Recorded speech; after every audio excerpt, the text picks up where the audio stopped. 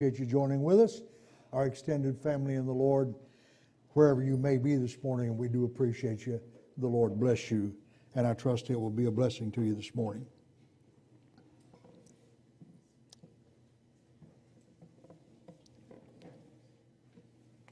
My subject today is the children of the desolate.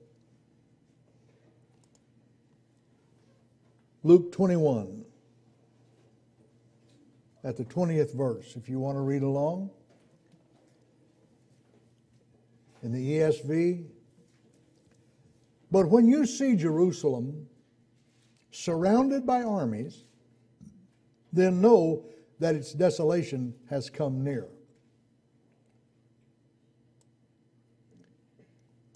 Then let those who are in Judea flee to the mountains, and let those who are inside the city depart. And not let those who are out in the country enter it.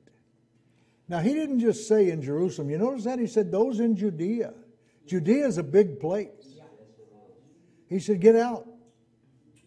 Get out. Flee out of here. And don't come back. For these are days of vengeance, to fulfill all that is written. Alas, for women who are pregnant and those who are nursing infants in those days, in other words, woe unto them, alas, the same word. For there will be great distress upon the earth and wrath against this people. They will fall by the edge of the sword and be led captive among all nations. And Jerusalem will be trampled under the foot by the Gentiles until the times of the Gentiles are fulfilled.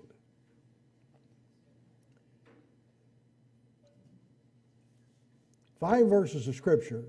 Jesus is talking. He's talking about the events that would shortly take place, starting about the year AD 68, going through AD 70, or Common Era, if as some it's more popularly used today, CE or BCE, before the Common Era. But what is said here is absolutely mind-blowing when you think about it. Jesus is speaking of prophecies that were given in the Old Testament by the prophets, that this day would come. And he says, now it's upon you. Until the times of the Gentiles be fulfilled. And there are 1,800,000 interpretations of that by different scholars and so forth. I think it's simple. I think it's really simple. Some say the times of the Gentiles was right after it happened. And I mean right after, by about 300, 400 AD, when Constantine made the religion of Christianity the state religion. And Israel wasn't in trouble anymore. Well, that's not true, because it was still trodden down. So when is the time of the Gentiles fulfilled? I want to read you a prophecy in the book of Isaiah, in the 54th chapter of that book. And I want you to pay close attention to this. Starting at the 4th verse and reading through the 9th verse. Well, let's start at the 1st verse, just for the sake of reading it. Isaiah says, sing, O barren one, who did not bear. Break forth into singing and cry aloud. You who have not been in labor, for the children of the desolate one will be more than the children of her who is married, says the Lord. Listen to that. Enlarge the place of your tent, and let the curtains of your habitation be stretched out. Do not hold back. Lengthen your cords and strengthen your stakes. For you will spread abroad to the right and to the left, and your offspring will possess the nations and will people the desolate cities. Fear not, for you will not be ashamed. Be not confounded, for you will not be disgraced. For you will forget the shame of your youth, and the reproach of your widowhood you will remember no more. For your Maker is your husband. The Lord of hosts is his name, and the Holy One of Israel is your Redeemer. The God of the whole earth he is called. I'm going to read more of this than I originally put down because it, like those first few verses. Anyway. For the Lord has called you like a wife, deserted and grieved in spirit, like a wife of youth when she is cast off, says your God. For a brief moment I deserted you, but with great compassion I will gather you.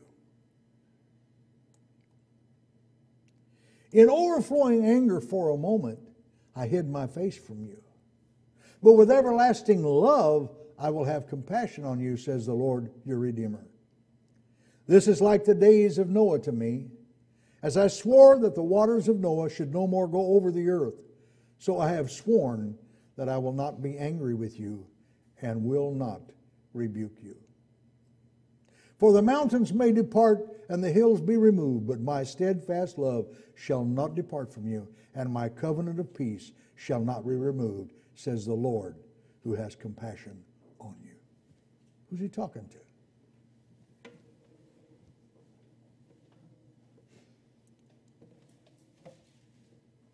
For the children of the desolate woman will be more than those of the married wife.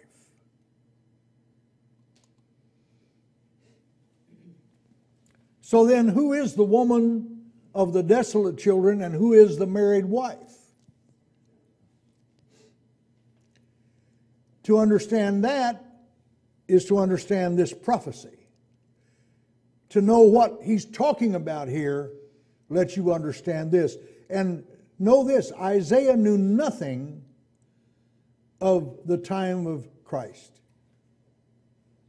in that sense of the word. So he's talking about a desolate woman, which was Israel, and a married wife, which was the church, as Jesus referred to it as being a bride adorned for her husband.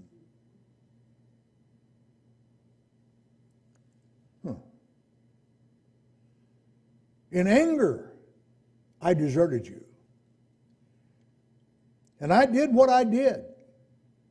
But I'm going to put that aside, and I will no more rebuke you, and I will have compassion on you.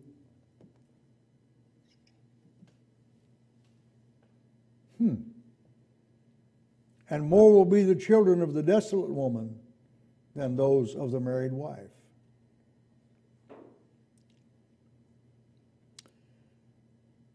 Verse 8, in the 8th verse here, it says something that is interesting. In overflowing anger, now the King James puts that a little different. And other commentators have tried to smooth it out.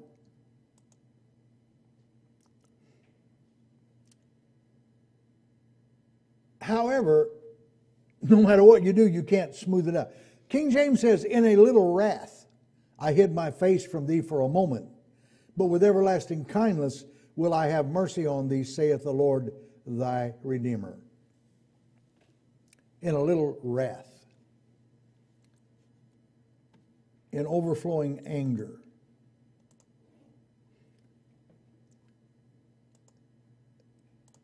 The word there for wrath or anger is interesting. I don't know what this thing is doing, but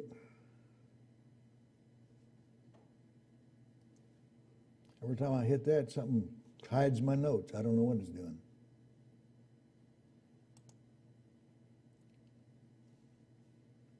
Anyway.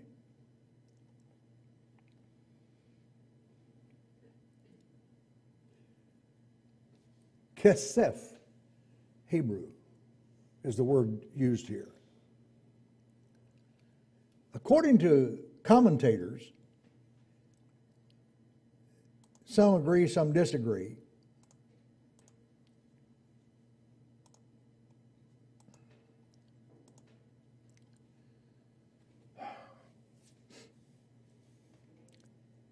is an outburst of anger.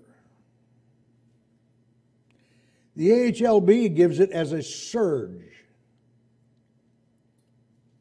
Benner gives it as a surge. And other commentators have said that the word is, or should be, shetsef instead of kesef, starting with an SH instead of a K. Both of them are similar in meaning. And I'm not going to go into all the different arguments and so forth, because when you read commentators, you have to understand one thing about them. They translate or they commentate biased by what they believe about religion. Regardless of what you may think, they are not just sitting there commentating from a broad spectrum. They're absolutely controlled by what they think about it. For instance, if you go to the word wine, where Jesus made water into wine, they will all say, go read it. They will all say, well, it was the pure juice of the grape. And there's nothing in this scripture that indicates that these people were drunk. They were well drunk, but that just meant they had drank a lot and they were happy, and it was just the fine, the grape juice. And then when Jesus made his wine, it was the pure grape juice, and it was not fermented and so forth. Trying to explain that away. However, if you go over to where the Bible says, don't be drunk with wine, where Paul is telling a church, don't be drunk with wine, wherein is excess, you'll find the same word. Well, how come you can get drunk on that wine and you can't get drunk on this wine? Same word. And it's from a Hebrew word that means fermented. But we love to try to keep our righteousness in ourself rather than the Lord's righteousness. There's no way they can even imagine that Jesus drank wine. Oh, they'll tell you he drank it, but it was just the pure juice of the grape, not like we have today. Really? Why'd they call him a wine bibber? Said John came neither eating nor drinking. And you said he had a devil. He ate no bread, he drank no wine. You said he had a devil. The Son of Man came both eating and drinking, and you say he's a glutton and a wine bibber. In other words, in our language today, a wino. A drunkard. Why would they say that? You can't get drunk on grape juice. I know I've drank a lot of grape juice in my life. You can't get drunk on it.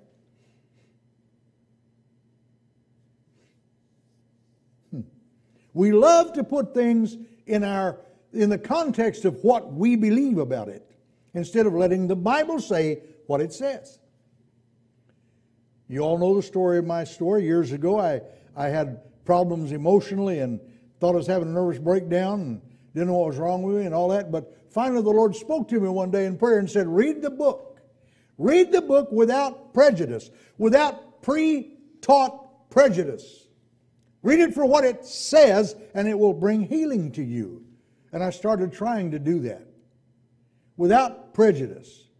I know I've been condemned and I've been thrown out of a lot of nice places because of what I preach, but that's fine. I don't care. Truth is truth. Now, some take those scriptures as a liberty to go get drunk. Well, no, he said don't be drunk.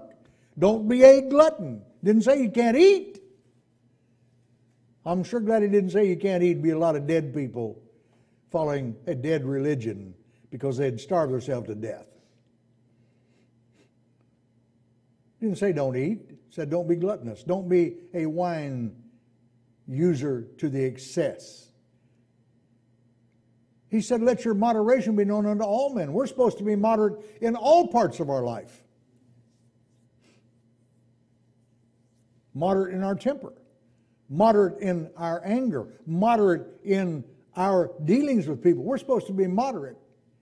In other words, not going to one side or the other. As we call this, and I still think it's a good name, balanced life. It's a balance. You don't fall on either side. The scale shouldn't tip. Amen. When you get out of balance, you'll get sick. Get too much sugar in your blood and not enough insulin and see what happens. Amen. When you get out of balance. There's a lot of things that can happen to you. Most sickness is just an imbalance somewhere in your body. Yes. Something's not working right. Yes. Lymphoma. Too many bad gene cells. And they begin to take over the rest of it. And when there's too many of them, you die. An imbalance. Terrible imbalance. So, what is he talking about here when he's prophesying this about Israel?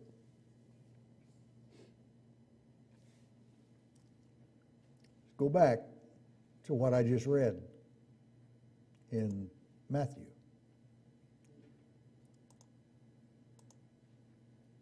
Or in Luke, rather. Not Matthew. And what's it say down here? In that 24th verse of Luke 21, what's that say? Right on the end of it. Will be trampled underfoot by the Gentiles until the times of the Gentiles are fulfilled. And then he's going to do something again, and he's going to go back to the desolate woman.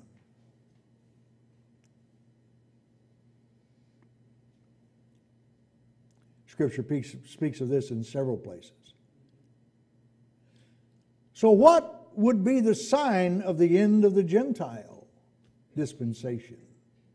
And I'm not a dispensationalist, but there's no other way to describe that. It is a dispensation of the Gentiles because it has a beginning and an end. Until the times of the Gentiles are fulfilled. The times of the Jewish economy was fulfilled in 67 A.D. It was no more. And not until 1948 was Israel a nation again. It was trodden underfoot by Gentiles and still would like to be. Did you see on the news today?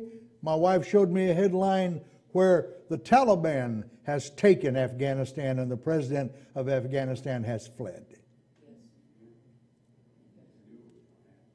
We gave it back to the mob, to the haters that hate Israel, that hate all that Israel stands for. All over the Middle East, it's collapsing. And the radicals are taking over.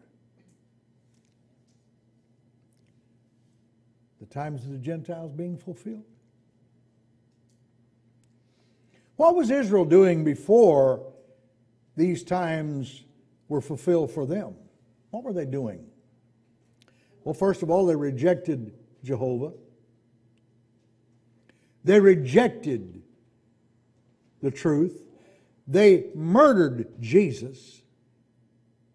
Didn't they? Yes, they did. They were practicing all kinds of things that were not right for them to do.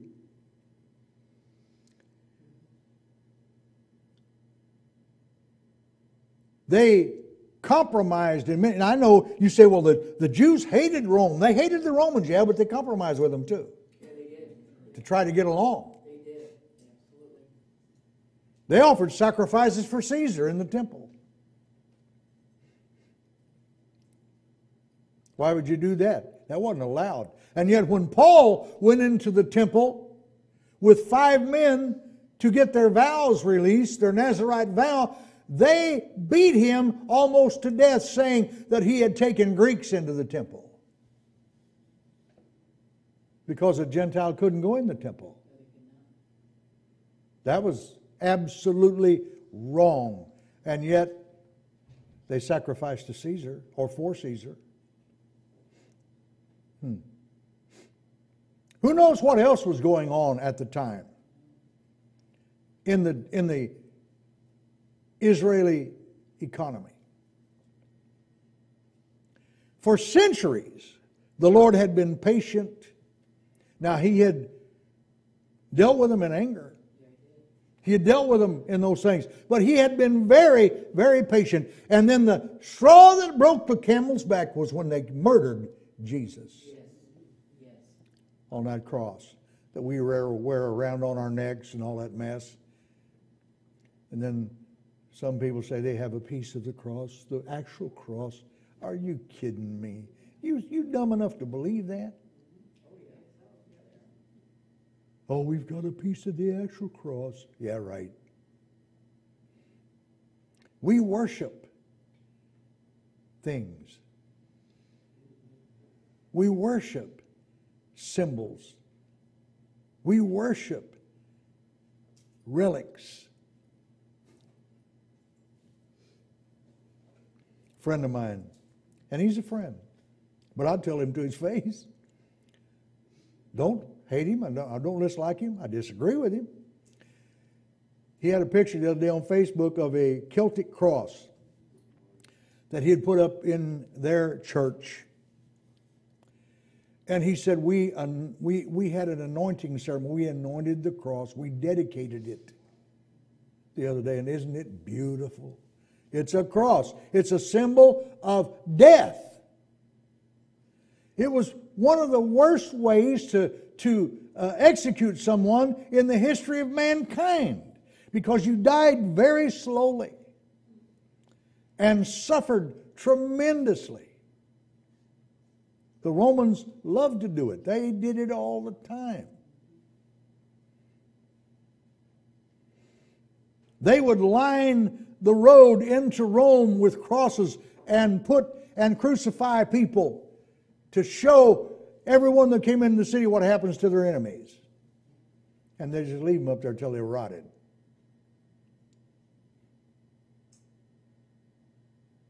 And we wear it around our neck. I've often said if Jesus had have been electrocuted, we'd wear electric chairs around our necks. Had he been killed with a spear, it would have been a spear we're wearing. A bow and arrow, we'd have a little bow and a little arrow and wear that. We have symbolized an act of crucifixion into a form of worship. There's one priest, I think he's in Italy. I read this a long time ago. He'll come out every so often with this vial in his hand, a glass vial, and it's just dust. It's just a powder. He'll shake it, and he starts shaking it, and all of a sudden it turns into blood. It turns into liquid. See the miracle? Haven't we done miracles in your name? Didn't say they healed anybody. Haven't we done miracles in your name? In days gone past, they had to put armed guards around cemeteries because they were going into the cemeteries, digging up the bones and selling them as artifacts. This is the bones of this prophet. This is the bones of Isaiah. These are the bones of Jesus. These are the bones. And they would sell them. So they had to put guards around the cemeteries. Isn't that amazing? We worship these things. Now, wearing a cross around your neck, is that going to send you to hell? I don't think so. But why do we venerate articles of execution? We're supposed to venerate Jesus, not what killed him. Why do you think there was never a sculpture or a painting of Jesus? Were there no artists in his day? Well, if you look at Roman ruins, there's all kinds of busts. We know what Julius looked like. We know what Pompey looked like. We know what they all look like, because there's busts of them. Go to a museum. But never anything of Jesus. He wouldn't allow it. What do you think would happen if somebody today had a bust of Jesus or a painting? They would set that in a place, put 10,000 guards around it, and charge you umpteen thousands of dollars to come and worship before it. And Jesus knew that. So he wouldn't let them. Not what he looks like. That's not what we're after. It's who he is. It's who he is that we need to understand. So until the times of the Gentiles are fulfilled. See, we've had the same chance that the Jews had. How long has it been? A couple of thousand years? Since Jesus was crucified? And we haven't got it right yet. In fact, we're waxing worse and worse. Who was it? I can't remember who it was on the news we saw on Newsmax the other day that are saying that soft porn is okay for children. Who was that? It's in BBC. The BBC is putting it out. It was a Harvard professor. Harvard? Yeah, but it come out on BBC. And then there was another group. This group surprised me. But anyway, it's okay for children. Soft porn, because after all, they're going to do it anyway, so they need to learn how to do it right so they don't fall into all these other things. Well, that's what we said about sex at one time, wasn't it? I'm being kind of plain today and blunt, but you have to. Go read the Bible. Read the Old Testament, see if it isn't blunt. Sometimes you have to bleep it. They were blunt. They said what it was. I've seen preachers at different times, because of their holiness, make mistakes and try to get around words and stuff. It's funny. I can't say that. Like we'll never say the word ass. That's what they called a donkey. We say, oh, the donkey. No, the Bible says ass. So that's what they are. It was an ass. But we use that term in a bad way. We've caused it to be used in such a way as now in polite society, you can't say it. You can't say it because it means something different. See? We have made it bad. We have made it terrible. Away from its intended use. What are we doing today? They said teenagers are going to have sex anyway. So we need to give them this and this and this so that they don't. And yet abortion rates are so much for that. Well, let's just say it this way. Man's going to commit murder anyway. Well, let's help him so he kills the right people. Same reasoning. Same logic. There's a whole series called Dexter. I watched the thing. I thought it was curious. I watched it more because it piqued my curiosity than anything else. But here this guy, he was an ME, medical examiner, for the police department. And any felon that got away with his crime, he killed. He'd find them and kill them. And he'd take them out and throw them in the ocean.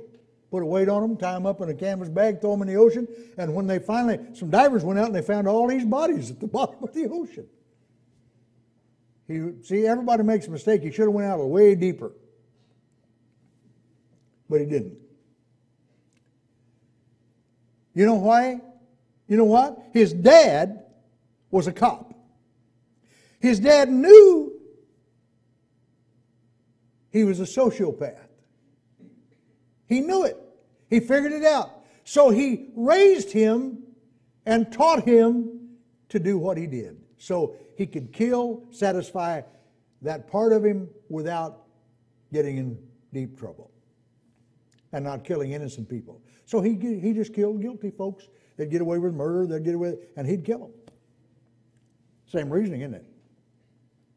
Let's don't deliver him from that. Let's just teach him how to do it in a good way. It's the same reasoning, the same logic. Well, that guy's a thief. Well, let's just teach him how to steal from those that have a lot and can afford to lose it. You can't steal from a poor man, that'd be bad. So go steal from the rich, like Robin Hood, and give it to the poor. Well, we glorify Robin Hood, don't we? Well, he was a great guy. He stole from the rich and gave it to the poor. Do you realize that Jesse James was loved in the area where he lived? They protected him. Oh, yeah. Nobody even knew what he looked like. Al Capone, in his neighborhood in Chicago, the people loved him. Why? Because he'd help them. He'd go down to a little lady selling flowers and buy everything she had and give her more money than what she could ever expect for them. He helped shop owners. He helped all kinds of folks do stuff like that. They looked at him as a philanthropist. But if he said, you're dead, you're dead, that's all there was to it. He'd kill you in a moment. It didn't matter. Cross him and see what happens. So is that okay? Same logic. Same logic. So now we can teach our children soft porn because after all, they need to know, they need to understand. They don't even know what it's about. They shouldn't know what it's about. How depraved are we going to get before the Lord stops this mess? How depraved is mankind going to get? How depraved is the Gentiles going to be? We're the married wife.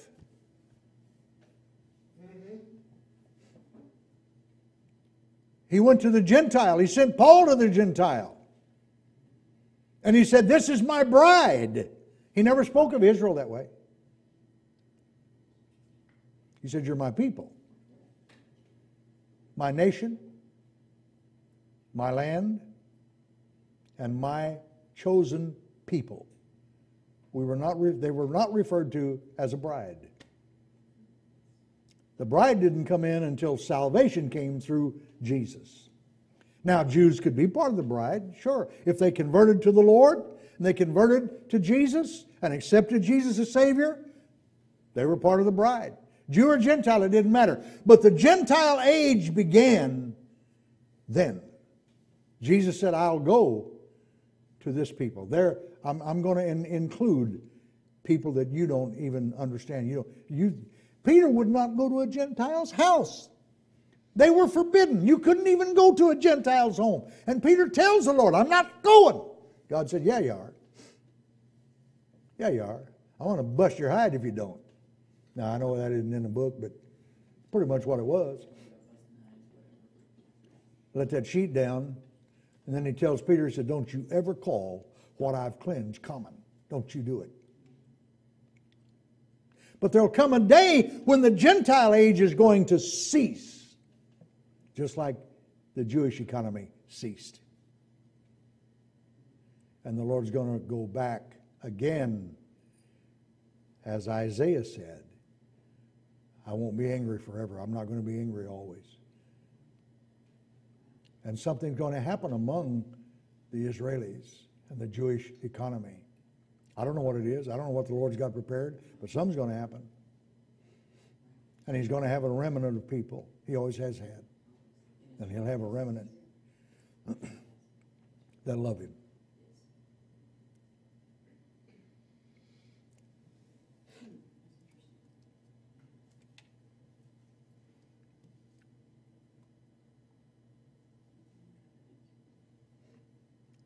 John 8:35 and 36 says, the slave does not remain in the house forever. The son remains forever. So if the son sets you free, you will be free indeed.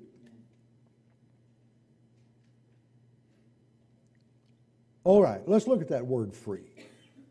How are we set free?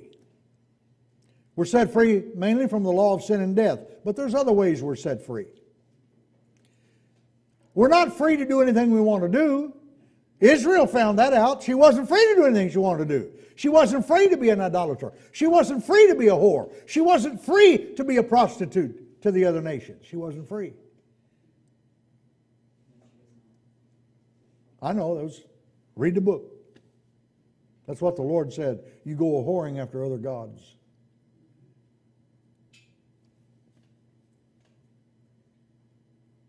It's time we just be plain. Say what is what. So that we understand exactly what's going on. The two words used here for free are slightly different, come from the same word with just a little difference, is all. The first one he uses, if the Son sets you free, is to liberate. That is to exempt, deliver, make free. Free from what? The law of sin and death. Liberty from death. Not the liberty, just do anything you want to do. Now, to show you how they corrupt things with their own definitions and so forth, one of the things said about this word is from moral, ceremonial, or mortal liability. Now, who put that definition in there? So the Lord made you free from moral responsibility, so you can just go live like a hellion and be okay.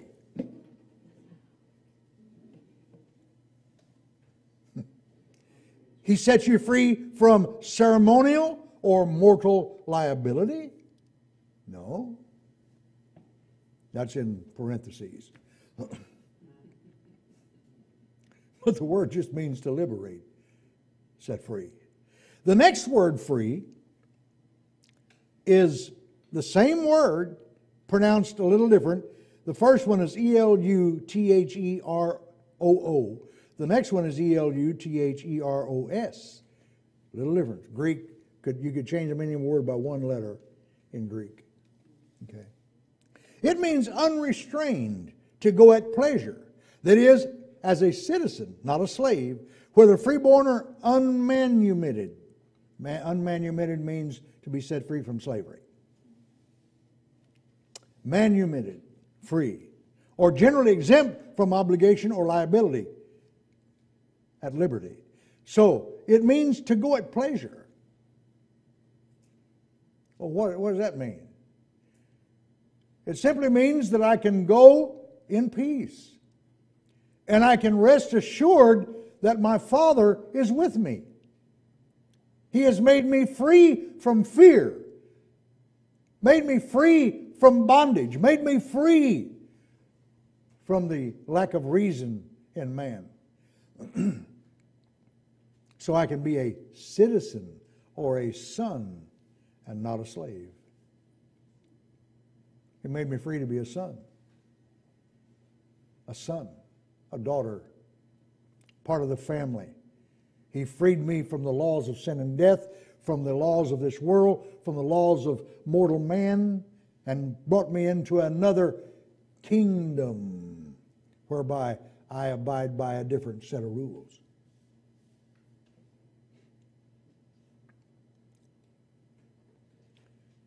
If you will bow down and worship me, you see all these kingdoms? I'll give them to you. Jesus said, no, I'm not interested in your kingdoms. Wow. Wonder what a lot of Christians today would do if they were presented with that. Wow, you know how much good I could do? They'd say, but I'm trying to reason out of it. You know how much good I could do if I had all these kingdoms, I could straighten them up. Really? Jesus said, no. I've got a kingdom. And it's not like the kingdoms that men make. It's not like these worldly kingdoms. But how, and as I said this the other day, how can you give something you don't own? Try to go over and give away your neighbor's car to somebody, see what happens. You can't give something away you don't own. So who owns these kingdoms? Well, can you see? Right now, do you understand what's influencing these people? They're of their father. And it's not Jehovah.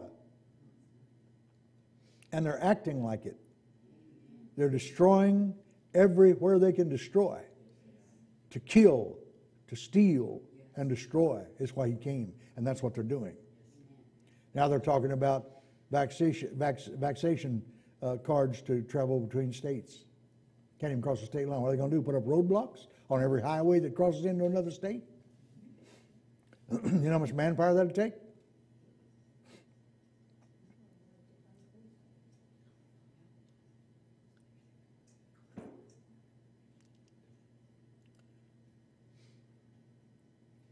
See, you don't hear about the people who are opposed, do you?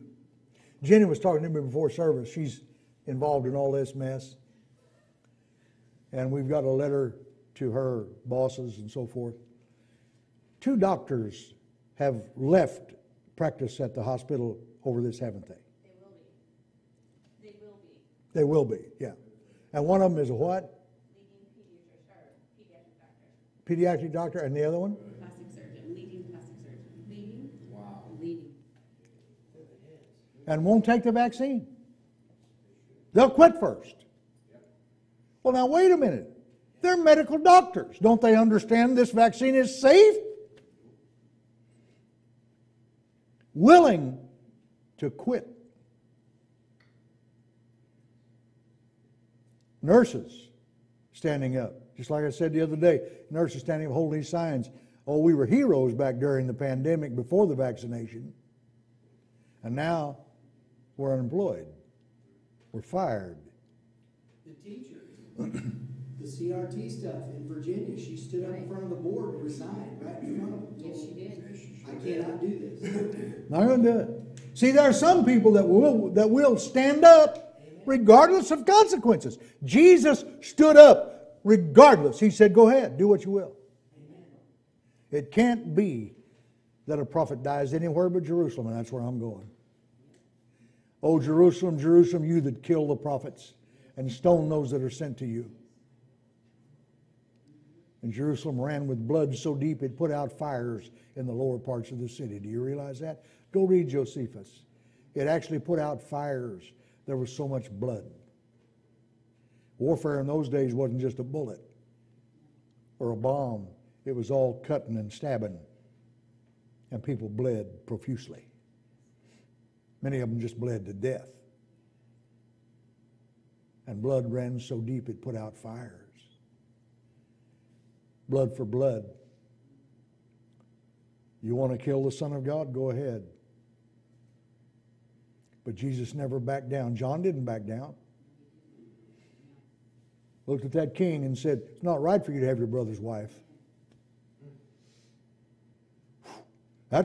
You know what that meant? John knew I just gave my life up right here saying that.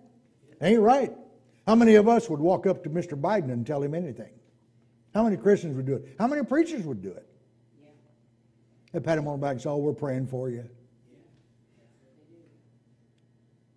No prophets left in the land. Ain't no prophets. Not that I've seen. Evil men and seducers, the Bible said, will wax worse and worse before it ends. But I'm telling you right now, the age of the Gentile period is coming to a close. And after that, the Lord is getting ready to come. The Gentile age is closing. We are getting worse and worse. We are subjecting our children to horrible things. We are teaching stuff that is just absolutely terrible to teach. we're telling Jehovah to his face, we don't have to do what you say. Come on. We don't even have to be the gender you say we are. Amen. Come on. We'll be what we want to be. That's what the serpent said to Adam or Eve. You'll be like a God and you can make your own decisions between good and evil. Yes, amen. Come on. You can make your own decision between what's functional and what's dysfunctional. Yes, amen. You decide. It's your decision. This is what you can have if you just partake of this knowledge. Wasn't an apple. The word tree in Genesis, as you know, or you should know, the word used there for tree means counsel in ancient Hebrew. If you listen to the wrong counsel, this is what you give assent with. They're not going to stamp your forehead with 3 numbers, 666, or in your right hand, 666. It's what you agree with. It's what you assent to. It's what you are willing to put up with to get along and save your life. He that saves his life shall lose it. But he that will lose his life for my sake, the same will find it. Yes, amen. Simple. I wonder how many Christians today, so-called Christians, have that kind of courage. I'm not bowing down to you or anyone else. I will not bow my knee. Whether it's a vaccination that you say it's forced on me, you make me take it. Whether if I don't, I can't buy or sell or travel or go anywhere. Fine. Then you know what? The Lord will feed me. Amen. He'll set me a table in the wilderness, David said. The Lord is my shepherd, I will not want. He makes me lie down in green pastures, and He leads me beside the still waters. He prepares a table before me in the presence of my enemies. Because He is my shepherd, and I won't want any good thing. Elijah's sitting out in the cave, don't have nothing. Don't have anything. All of a sudden, a messenger says, Elijah, get up and eat. What? Oh, I've prepared some food for you over here. And you'll go in the strength of this meat for 40 days. That's going to be pretty good vitamins in that. I don't know what it was, but it was good food. Hagar is found in the desert by a messenger from the Lord with her child. She's dying. She don't have any food, no water. She's in the desert. And the Lord had mercy and sent an angel and said, here, have a drink. Here's some water. Here's some food. I haven't forsaken you. When she was put out. Now, are there those that have given their lives for the sake of Christ? Yes, absolutely. Doesn't mean the Lord's always going to deliver us. But even if He don't, we will not bow down to you. Know this, King, our blood will be on your hands. And God doesn't take that lightly. No, He does not. The blood of your brother Abel cries unto me from the ground. What'd you do? What'd you do, Cain? What'd you do? Vengeance is mine. What Isaiah say? I'll forget the day of my vengeance. Oh, He took vengeance. And He took vengeance many times, and He took it in 70 A.D. He took it really good there. Destroyed completely the Jewish economy. Scattered them throughout the world. Said, I'll scatter you among all nations. And it happened, didn't it? Yes, it did. Yes. But He said there's going to come a time when the age of the Gentiles is going to be fulfilled. And then I'm going to go back to the desolate woman. And more will be her children than those of the married wife.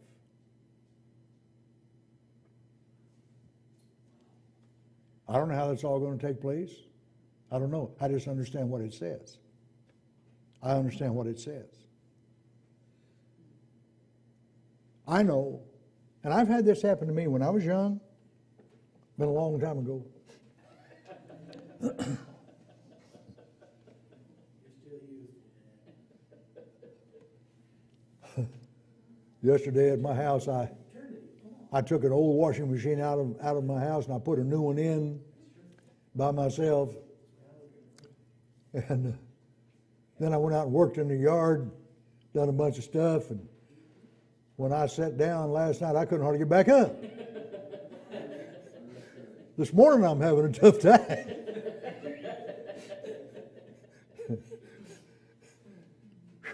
I'm glad I can still do it, but I'm paying more for it today than I used to. That's the thing. Comes harder. But you got to do things. So why are you going to sit around and not do anything? So a little pain comes. So you have to suffer a few things. Okay, but I'm still going to do it. Still going to do it. It don't matter. I'm not going to go sit down and act like a vegetable. Not going to do that. What are we going to do when we're faced with these things? Brian said it many times. The young girl, I think it was in Denver in the school, the guy pointed a gun at her and said, "Do you believe in God?" And she said, "Yes," and he shot her. Young, 16, 17-year-old girl, shot her. He said, "Yes, I believe in God." Didn't back down, didn't try to get out of it, didn't try to save her life. Just said yes.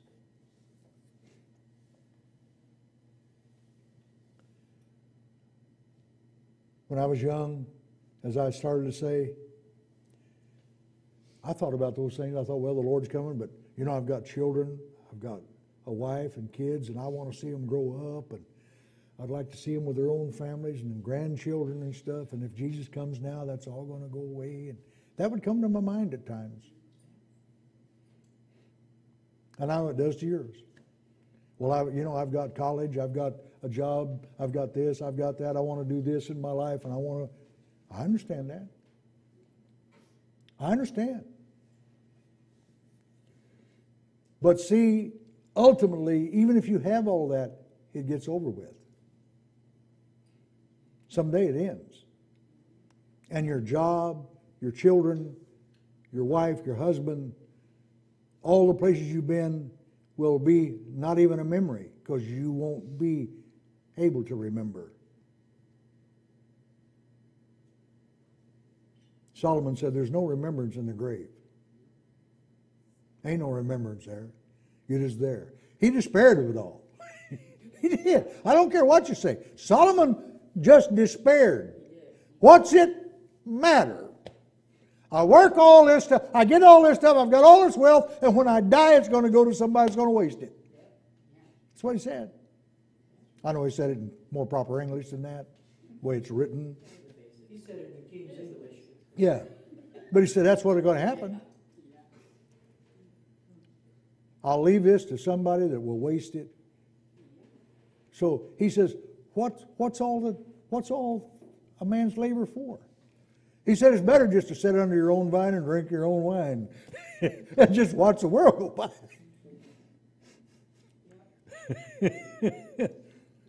Now, I'm not saying don't have a life. I'm not saying don't do any. I'm not saying that. But I'm saying if we don't want the Lord to come back, then we're fooling ourselves. I want to see him come. Oh, amen. I want to see him come. Amen. I want him to come back. You know why? Because I know I've got another life better than this one. In another kingdom better than this one. Oh, yeah. And I will be there a citizen and not a slave. Amen. See, right now they're trying to make us all slaves. Whether you believe that or not, they're trying to make you a slave. We will make you do this. Well, that's a slave. Yes. That's not a free person. That's not somebody with liberty. That's not somebody with rights. They're taking your rights away from you. Or they're trying. But I'm going to a city where the roses never fade. Here they bloom but for a season, and soon their beauty is decayed. But I'm going to a city where the roses never fade. I remember Brother Allen singing that song. He sang it all the time.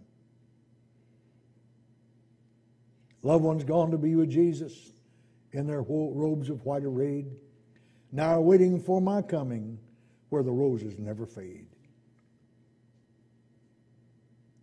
There's an old song that I think Don Williams did, if I'm not mistaken. He kind of talked it. And I can't remember just but a few words of it. I think about it sometimes, though. It says, if you go first and I remain to walk this road alone, walk slowly down that golden path, for soon I'll follow you.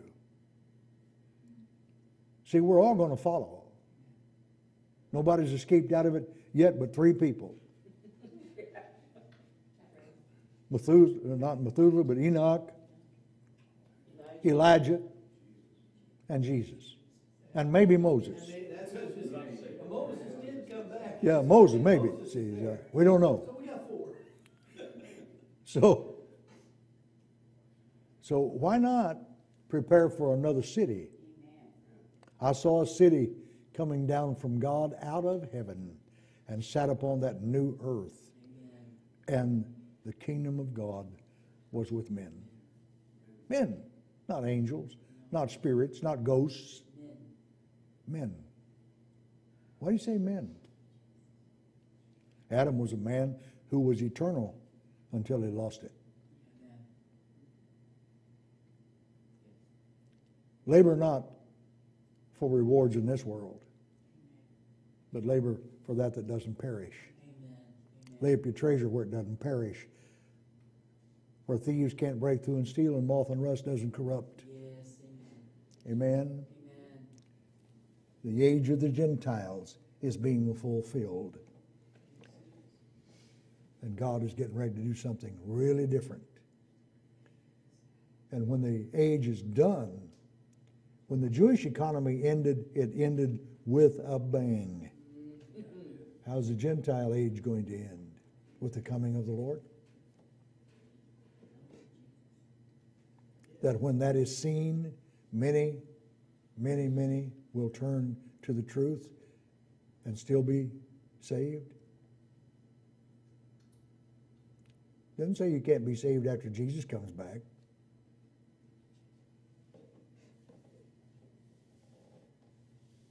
There's going to be a lot of people. When they know all these people have disappeared and gone out of here, it's going to shake them up some. Where do these people go?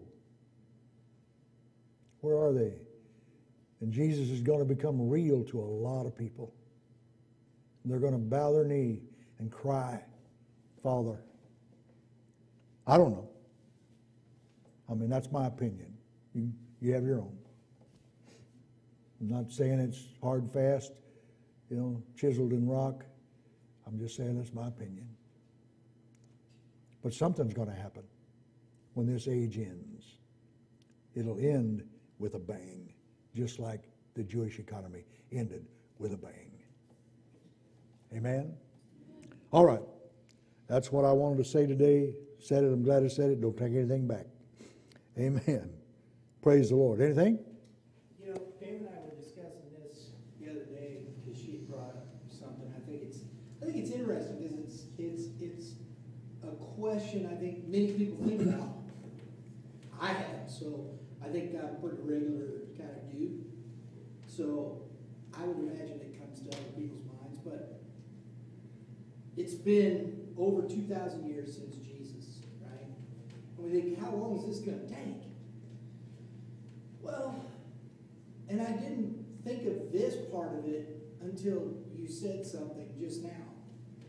But it was 120 years from the time Noah started building the ark because it was the time span that it took for Noah to build this thing, to get in it so that the Lord could then.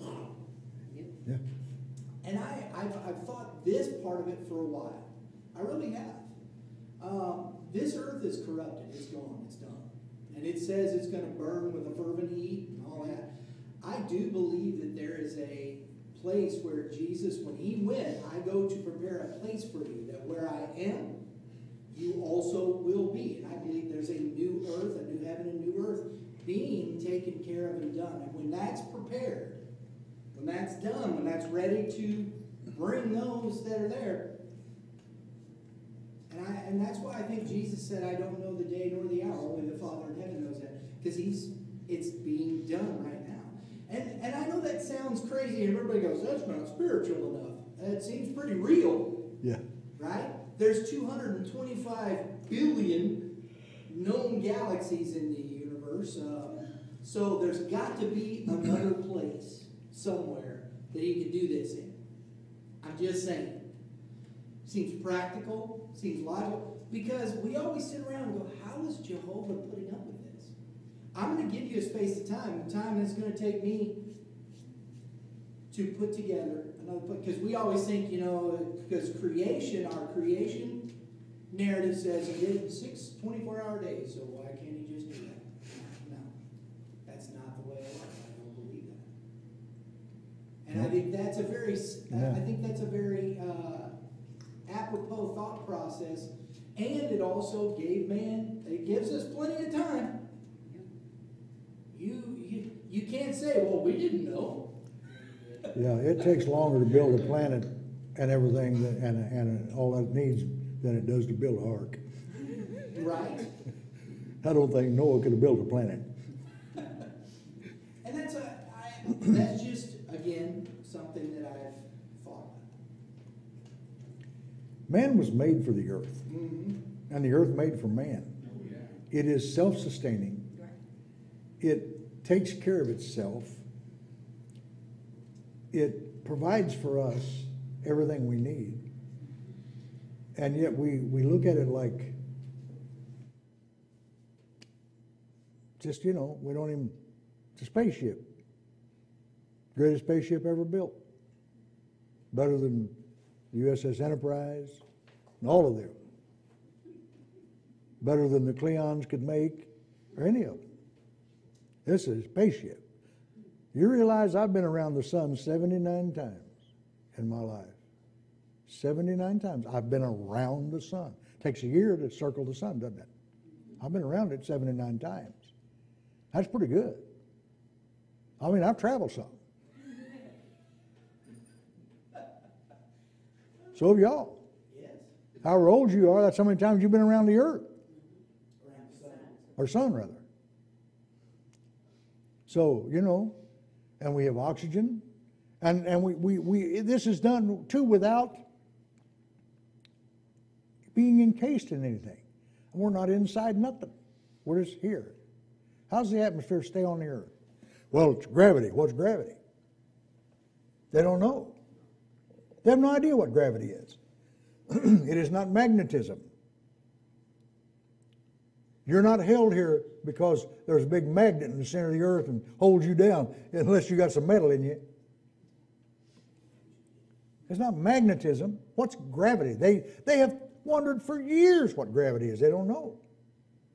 It just holds us here. And the earth spins to make the days and so forth. You go to the other planets, weights are different. Everything's different because gravity's different. Depends on the size of the planet and so forth. I mean, when you think about the earth, friend, and it just happened. Pop, there it was. Boom. The earth. Are you kidding me? If I wasn't a believer in Jehovah, I wouldn't believe that. I've said it for years. If I didn't believe in Jesus, I still wouldn't believe in evolution. I couldn't. You're going to have to tell me something better than that because, friend, it don't float. It just don't float.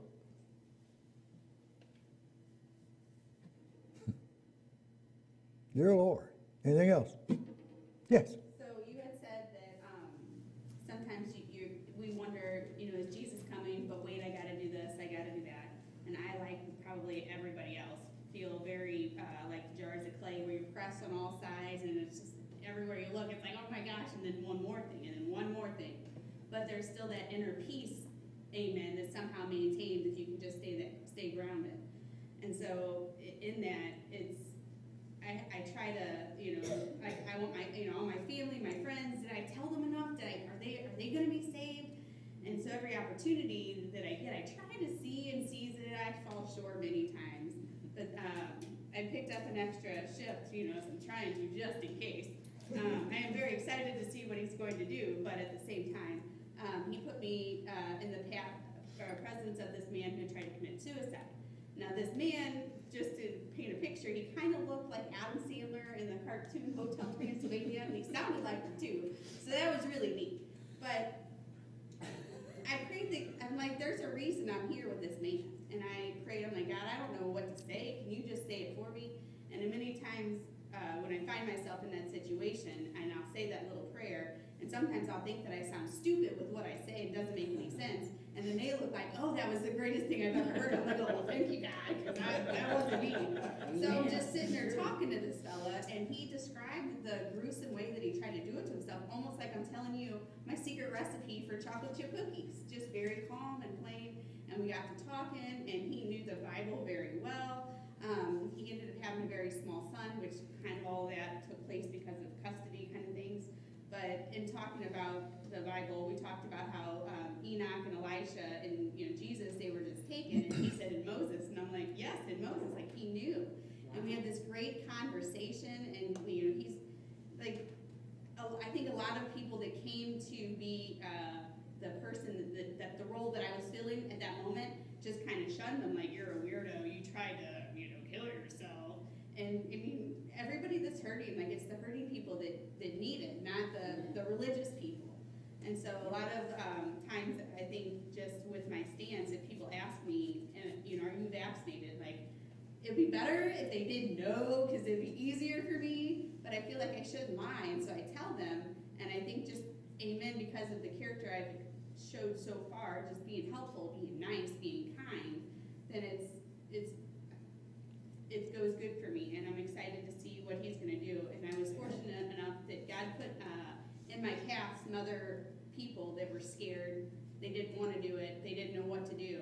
And somehow, like, he just put them in the right path. We were able to talk. I was able to share information of a larger group that has resources for them. And it's just, like, the world's getting crazy. And Everybody. I'm excited to see what he's going to do. Everybody has thoughts like that. But here's the thing. Everybody's given a chance. Ain't nobody on the face of the earth that hasn't been given a chance. So it's what you do with it. I know I've thought about the same thing, Well, I've got loved ones that aren't believers. I've got this, I got that. Well, they're going to die someday. Anyway. So what are they going to do if they die? And they die that way. They die unbeliever. There's nothing I can do about that. I can't help that. But everybody's been given a chance. Now, I'm not going to go into this very much, but it's something I believe. The Bible says that Jehovah is just. He is a just God. He is just down to the nth degree. There is no injustice in him. Okay? The Bible does speak of people who never heard the gospel. If you've never heard, and I've been asked this question many times, well, what about somebody who's never heard about Jesus? God will deal with them according to his own justice. If they never heard the name, never had the opportunity, I don't know how the Lord's going to deal with that. It's none of my business. But he's just. So, if the Bible speaks of this, it says, if you don't know better, he that knows to do good and doeth it not to him is sin. But if you don't know, and I can't recall the scripture exactly, but it deals with that very thing. So, in areas of the world, for instance, where people have grown up completely ignorant, know nothing of the Lord, if they've never heard, then are they guilty? I don't know. But the Lord, I know this, He's just. So I don't worry about it. He's just. He'll deal with that. I can't deal with it. It's not up to me to deal with it. And I can't sit around and worry about it. But He's just. So I know the justice of God will prevail. It will prevail. Now, people say, well, but that's just the church's fault because we haven't taken the gospel to them. Well, friend, there's still Indian tribes in South America. We don't even know where they're at, let alone get to them. Now, some have been reached, but many of them we don't even know where they're at. So, still to this day. So if you've never heard, I'll find that. Maybe I'll find it what I'm talking about, and I'll share it with you next time. But Scripture deals with that. It deals with it. Yeah. Anything else? I can't even think of this. It's there in my mind. I can't quite get it. No, I'll have to find it. Yeah, I'll have to find it. Anything else? All right. Lord bless you. Thank you for watching today on Food for Life TV. We do appreciate it. The Lord bless you and the Lord keep you in all your ways. Acknowledge Him and He will bless your life and cause you to walk before Him in blessing. Amen. The willing and the obedient, according to Isaiah 1:29, or 1:19 rather, will eat the good of the land. If you be willing and obedient, you'll eat the good of the land. So be willing, be obedient before the Lord, and God's blessing, His hand will rest upon you and your life. Be blessed. Go in peace with the Lord. Amen. Until next time, we see you again. Remember, give love and give life and give Jesus. Amen.